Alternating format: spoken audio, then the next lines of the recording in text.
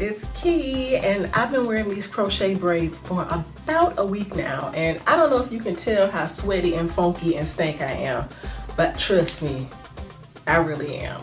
Yeah, it's summer and I have some weight loss goals in mind, and so I have started doing either Zumba or running 3 or 4 times a week, and I am sweating the devil out of this scalp of mine. And that's one reason I did these crochet braids. You know, I don't want to be worried about twisting my hair every night and sweating it out the next day. So I thought, well, this would be an easy way to keep my hair low maintenance, you know, protected, and you just sweat to my heart's content. The problem with that is there's all kind of salt on top of my scalp now, and that's happening, you know, every other day, which is kind of ridiculous. So after I get myself washed in that tub, because that's like gotta happen right now, that's first priority. After I get the funk off of me, I'm gonna get it off my scalp. So I just want to pop in real quick. I know I'm in the middle of a video and I'm in the middle of creating a protective style, but I have to announce the unexpected death in my hair arsenal, my natural hair family. I was in the middle of creating a style, detangling my hair, dampening it, you know, going through it and all that kind of stuff when a tragedy occurred. Check out this foolishness right here. Y'all know my beloved water sprayer. Look at the thing here. The price tag. You can tell this is very, very old. I don't even know what I paid for this. $2.99 apparently. I am in the middle of spraying when I dropped this thing and it broke. Now this used to be clear when I bought this thing, so that tells you it is very old. I haven't had this since college. It's got me through my entire adult life, my entire transition, the last 3 years of being natural, and it has passed away. So rest in peace to my favorite sprayer. You will be missed and replaced because a natural sister gotta have some water, right? Holla if you hear me. So that's all. Back to the video. Y'all, and I am smelling a whole lot better. I mean, yes, it is much better. Woo! Okay, so this is how I'm going to take care of my hair today, and my goal for today is to cleanse my scalp and then to moisturize my real hair, and then to seal in that moisture. So the first step that I'm going to do is I am going to cleanse my roots using a mixture of apple cider vinegar and water.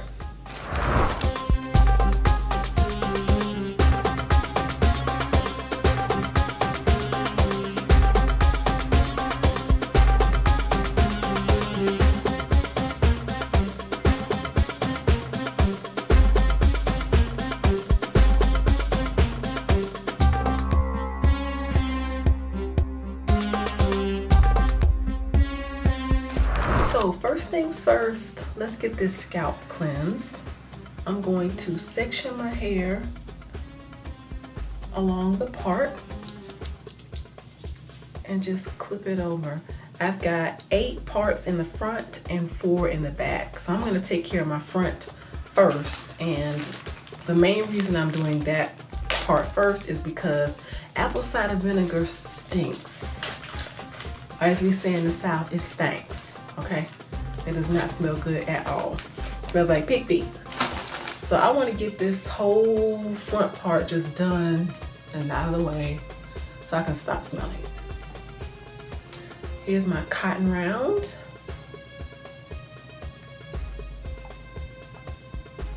And I'm just going to take this and dab in the part.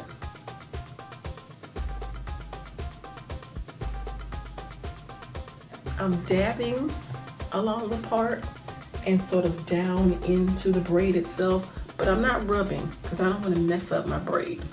This ACV is really, really good for breaking down any kind of buildup.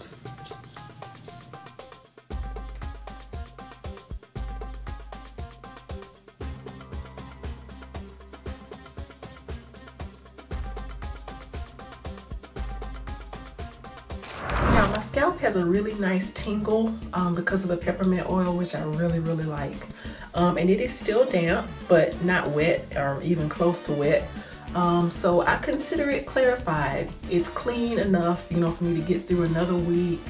I'll probably do this once a week because my plan is to wear these crochet braids for 3 weeks in all. So 1 week down and 2 more to go. So now it's time for the moisturizing step. And so in this bottle, I have a little party going on. And speaking of party, I believe that when you come to a party, you're supposed to dance with the guy you came with. And the guy that I came to this party with is the Sync conditioner and hair lotion. I used this to cornrow my hair a week ago, and so I'm gonna stay with it.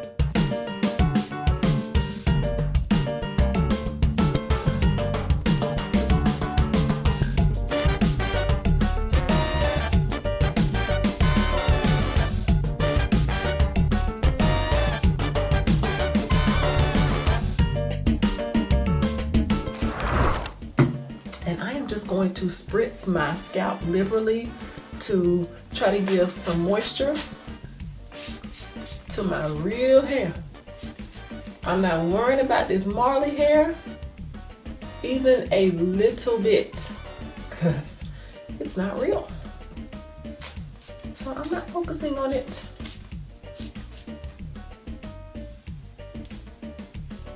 All right, so I've got my scalp, my hair nice and moisturized. That feels really good, and it's damp, so it's gonna dry overnight. But to seal that moisture in, I want to use my oil mixture. I started a castor oil challenge a couple of months ago, and so I've got a blend of some castor oil and olive oil. It's 1 part to 1 part, and I'm just going to smooth that down my parts in order to seal in this moisture and treat my scalp at the same time. So here we go with that castor oil treatment.